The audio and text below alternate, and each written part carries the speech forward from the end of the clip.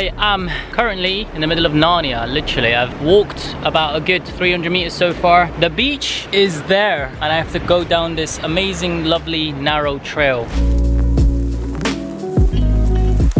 Okay, still a long way down. As you can see, the route isn't exactly friendly, but this is the one of many ways to get down, I guess. This is the one that Google Maps showed. Once I'm here, I'm not backing down. And the best thing is, right now I'm looking at the beach. There's like 3 people at the whole beach, I think. So, nice!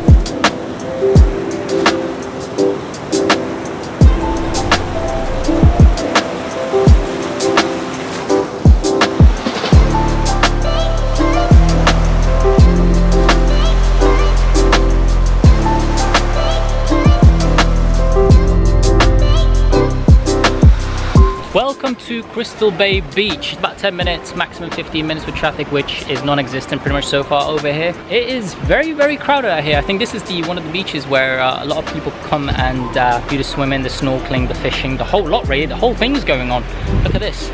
So it's very, very busy right now. I'm gonna go up the hill. Apparently there's a way going up. I don't know what's at the top, but I guess we'll find out. But look at this amazing stream of water. It's coming from a pond out there, clean water coming through and bang into the ocean. In all honesty, I actually don't know where the water into the pond is coming from, but that's a whole different story.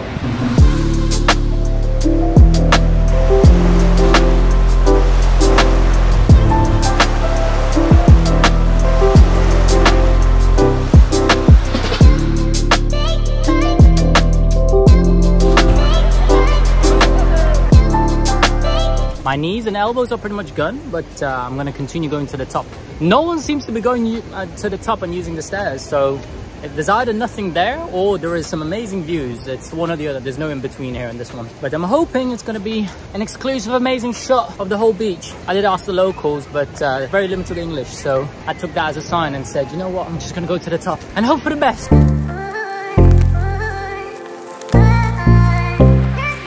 Luckily, I did see some civilization, 2 people. I asked the question, is it safe? What's at the end? And he said, yeah, it's a beach, not many people, but you can go. Okay, this place is actually really, really nice. The water is much more clearer and blue in color. It's a small beach, not many people at all.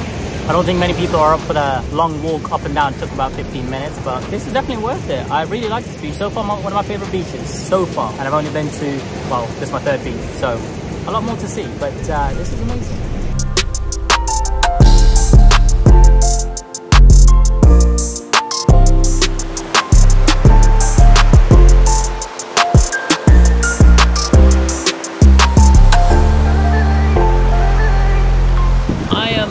Paluang Cliff, and I'm facing the main touristic mountain picture that every single tourist pretty much takes when they come into Nusa Penida. The sunset is upon us, upon me, that's the terminology, and I'm enjoying the sunset. This is an amazing, amazing place for those people that love taking pictures, love taking videos. There's a lot of Instagrammable spots. I'm currently in a bird's nest, believe it or not. There's a couple more bird's nests, different looking style and stuff.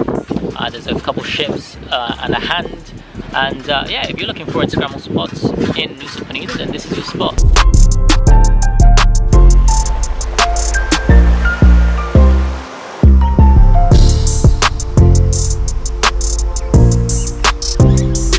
And if you're a sunset catcher like myself, then come to the top of Kelingking Beach.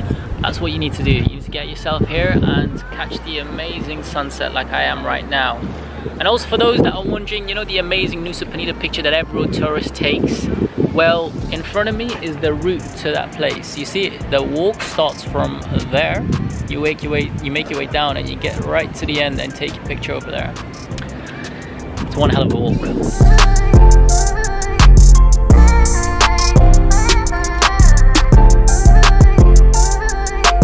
This is basically leg day. I mean, going down hasn't been too bad, but it's the going up that I'm worried about. People that are getting to the top are completely out of breath and sweat, so yeah. Finally here at Atuh Beach. Getting here, is pretty much you park up at the top there. There's a rude guy that stops you and forces you to buy a coconut no matter how much you're saying no. And he's like, no, you have to buy one. It's free parking, and he's not even part of the coast people or anything. He's just a random guy that stops there with his bunch of mates and tells you have to buy a coconut.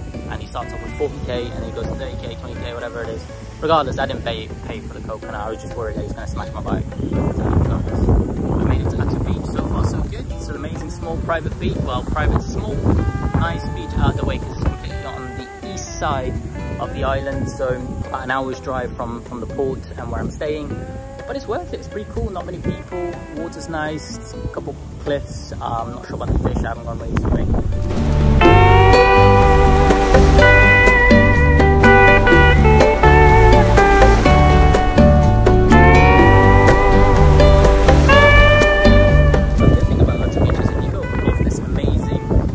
Of steps, then you'll end up at Diamond Beach, which is another amazing beach, which we'll see, I guess, shortly.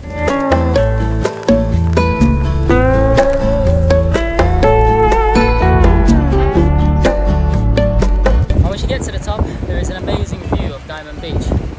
Very few people, kind of about 6 or 7 people on the beach at the moment. The waves are beautiful, the colour of the water is amazing, and this climb is one hell of a climb. Right now there's a queue, massive queue in front of me, just people taking pictures.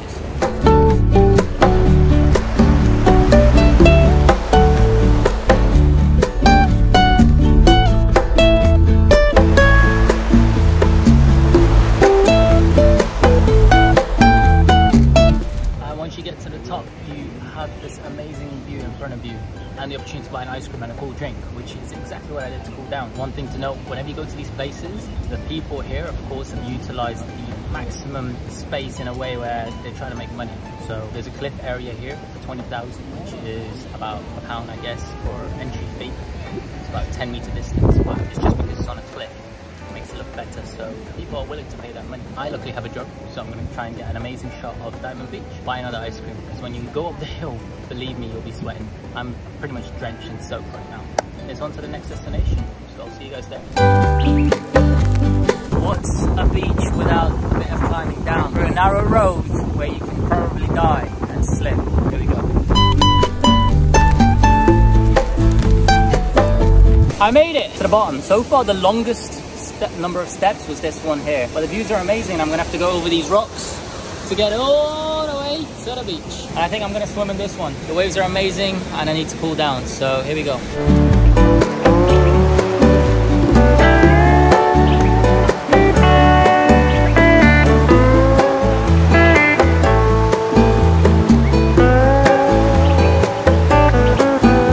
Suwehan Beach, you've been amazing, but now it's time to go to the next destination. Definitely so far my favorite beach, even though you can't swim. Still one of my favorite beaches, not only because of the sights, the views, the mini crabs that you see everywhere.